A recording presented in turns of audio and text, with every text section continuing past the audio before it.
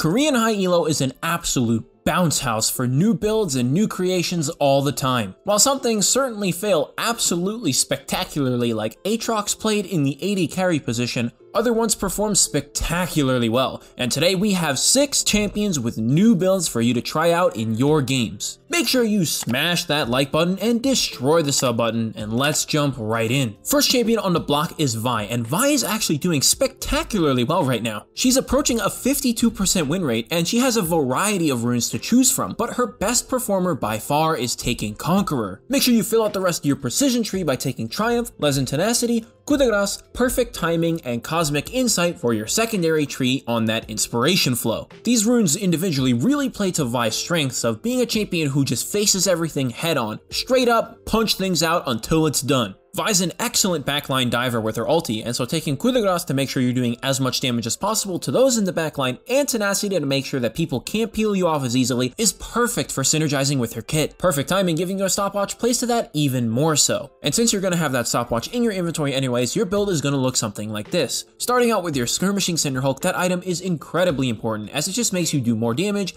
clear faster, and will complement every item that you build in the future. From there, pick up your Tabbies or Merc Treads depending on the enemy team, and after that, follow it up with a Triforce. Triforce is great on Vi. She benefits from literally every stat that the item gives. And with it, you're gonna feel mighty meaty. From there, you might be feeling like you can get burst out really easily, which is why your next item will be Asterix to help you prevent getting bursted immediately when you go in with your ultimate. Outside of that though, your build has no real resistances other than your boots, so you want to round out your build with a Guardian Angel and an Adaptive Helm to give you armor and MR to combat all the damage that's coming your way. The next champion we're going to be covering is Xin Zhao, and he's another champion who actually surprised us with what rune performed best. We thought both for Vi and Xin Zhao that Halo Blades would be a clear winner, but actually Conqueror wins out here yet again. And I should also point out that it's not by a small margin. We're looking at differences of like 7 to 10% in terms of overall win rate. Back up that Conqueror with Triumph, Legend Alacrity, and Coup de Grace. However, the thing about getting to go Precision Primary on Xin Zhao is that it frees you up to not really worry about domination, and you can instead take Inspiration Secondary, and there you're going to take Magical Footwear and Approach Velocity, and Approach Velocity strength is super underrated, like ridiculously so. This rune is very strong, as whenever you slow somebody, you get increased movement speed towards them. And think about it, Xin Zhao E has a slow, his W has a slow, and whenever you have red buff, you're going to be able to proc Approach Velocity on people who might be running away from you. This can give you the speed to stay in range for your 3 auto attacks into the knockup, and even if they flash away, it might be enough that even if you don't have flash, you could catch up to them. Because of this more overall flexibility in terms of runes, Xin Zhao's item build changes to reflect that. You're getting items that are more of a middle ground, so to speak. You want to make sure that you get your Skirmishing Warrior, as it's definitely the best jungle item on Xin Zhao by far. After that, pick up Tabbies or Merc Treads depending on the enemy team, and follow that up with a Black Cleaver. By this point, you have 30% CDR, and that's a lot. CDR on Xin Zhao is actually really important because it lowers the cooldown of your Q, and then every time you hit with your Q, the cooldown of your other abilities get lowered, and then because the cooldown of Q is lower even more, it happens even more, thus the cooldown of your other abilities are reduced even more than they already were, and my brain hurts. Hopefully you understand at this point why CDR is really important on Xin Zhao. All of his abilities are super impactful, and the synergy with his Q is off the charts. Make sure you round out your build by picking up Asterix or a Phantom Dancer after your Black Cleaver. The key difference here is going to be how well are you doing and how much do you actually need the extra tenacity from Sterix. You see, there's this dilemma between Sterix and Phantom Dancer right now where they both have the Lifeline passive, and the Sterix shield will be smaller or equal to Phantom Dancer unless you have 1,000 bonus health.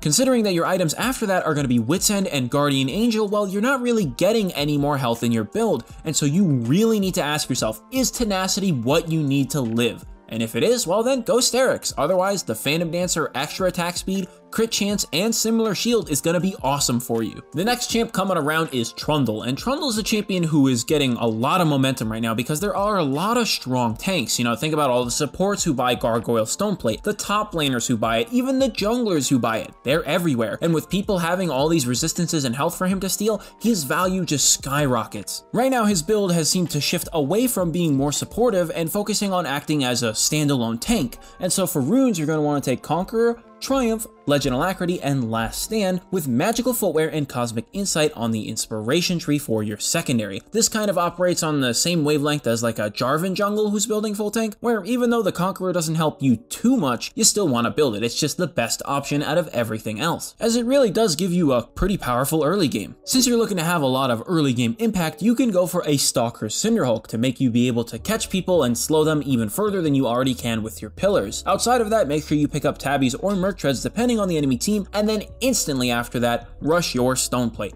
That item is ridiculous. Honestly, it doesn't matter who buys it. Whoever has it is just automatically going to be able to turn into a walking hunk of meat. Like, just think about this for a second, right? The enemy team will have a Stone Plate user, and you have a Trundle building Stone Plate. If both of them use their Stone Plate at the same time, and then Trundle uses his ultimate on the person who used Stone Plate, is that like double Stone Plate power? Imagine how broken that must be. After that, you can head straight into a Warmogs as your next item to make any time you get out of a fight without dying even more valuable, as you'll just regenerate thousands upon thousands of health over the course of the game. And in that same vein, you're going to want to pick up a Spirit Visage after that to help increase all the healing that you're getting, whether it be from natural regen, from your ultimate stealing health from people, from your Warmogs passive, everything's going to be increased on you. And then to make sure you round everything out, if you just want a ton of armor, then buy a Frozen Heart. This also has the added benefit of giving you 20% cooldown reduction, capping you at 40%. But we recommend getting a Zeke's, as it synergizes really well with Trundle's ultimate. Both have a very low cooldown, and it will still give you 10% cooldown. You're not going to be at 40% at the cap, but it's still good enough. Trundle's ultimate is incredibly low cooldown, and the snowstorm around you slowing everybody down that you're already able to cut other areas off with your pillars just increases the amount of area control that you have available to you. And since we're talking about controlling areas in a fight, let's talk about how you can control how you improve. The first step to improvement is recognizing that you're either missing something or making a mistake. And to make sure that you're always learning what the best thing to do is and to keep improving with new techniques, you should absolutely go check out our website, GameLeap.com. We have tons of guides up there, all done by challenger level players. Everything from the basics all the way down to champion specific guides, there's something up there for you. And I've actually worked on or am working on guides for the champions that we're covering in this video. So if you're looking to learn these champions with their new builds, make sure you keep an eye out for those. Smashing his way into our next spot, we're going to be talking about Galio. Specifically, we're looking at Galio support, which is seeing a surprising amount of play and success right now. It just makes me laugh, man. Like the fact that Riot goes, oh yeah guys, we're going to design a champion who's kind of tanky but also is like a full AP burst mage, and we're going to try and buff his mid lane so that he doesn't get played anywhere else, and then all of a sudden he's just slapped into support as a full tank, even though they have all these changes that revolve around him scaling with AP. Just like, my brain hurts, guys. Anyways, let's talk about his runes. For support Galio, you're going to want to take Aftershock, Shield Bash, Bone Plating, and Revitalize. And then from there, make sure you take Inspiration secondary with Hex Flash and Biscuits. Something special to note here is that Shield Bash works in the best way possible for you. Even if you're going up against a full AD bot lane, like say they're playing, I don't know, Misfortune and Pike, it doesn't matter, because as long as you have your shield up, you will be gaining the bonus resistances from your passive. On top of that, your next auto attack after you learn your W or after the shield refreshes is just gonna hit that much harder. And you might think, hey Ace, you know, that seems kind of weak, man. Like, you know, 1 to 10 armor and MR for free? I mean, hey man, it's free resist, first of all, and second of all, conditioning gives you 9 armor and magic resist after 10 minutes. It's a very similar effect, and instead of having a little bit of a percentage increase in your resistances, it gives you a bit more damage. Beyond that, for items on Galio, you're going to want to start with a Relic Shield, and then after that, follow it up with Merc Treads or Ninja Tabby depending on the enemy team. Here, you don't actually want Moby Boots, as the defensive boots have incredible value for Galio.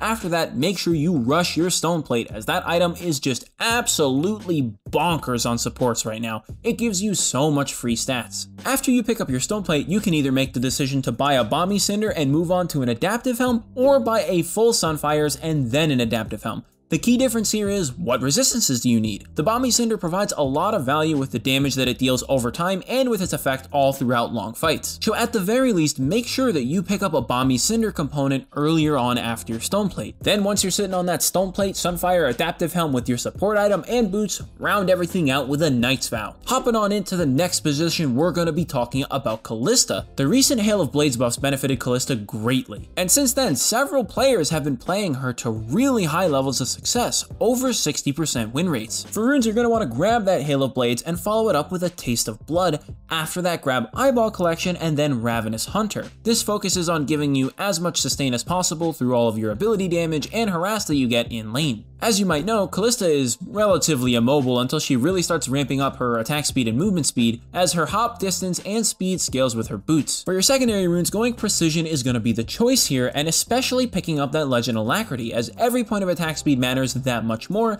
and then you can round everything out with a Coup de Grace. As far as items go, nothing revolutionary is really going on here. It's mostly the change in runes that's really powering her in lane and in later fights.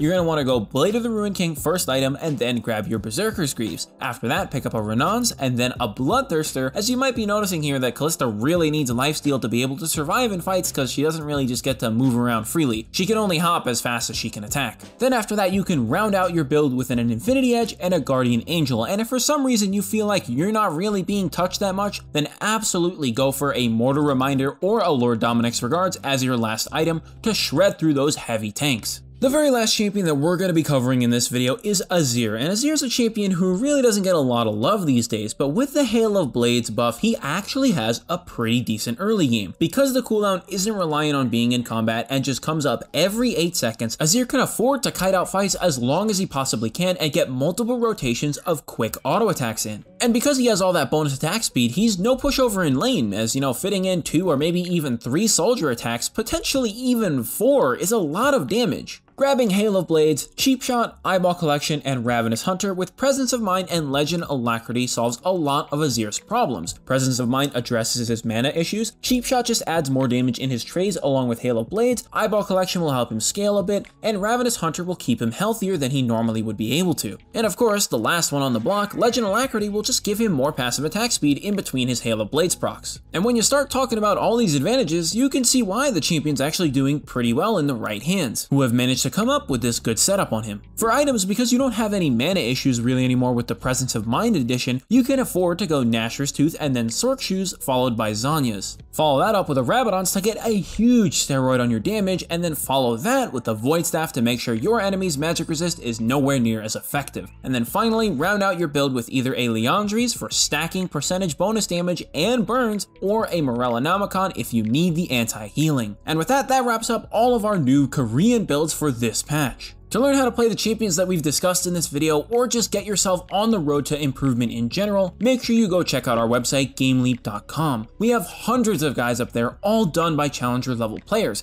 and like I said earlier, I'm actually working on some of the champions that we mentioned in this video right now. Outside of just champion guides, we have plenty of stuff there too, as we have guides on macro, on individual techniques and lanes, and just basic skills for you to practice. No matter what you're looking for, there's gonna be something up there for you. If you made it this far, thanks for watching the whole video. Have any of you guys been ahead of the curve here with these builds that we're seeing? Personally, I jumped on the Vi train about a week and a half ago. Anyways, as always, my name is Ace Windstorm, and I will see you all later.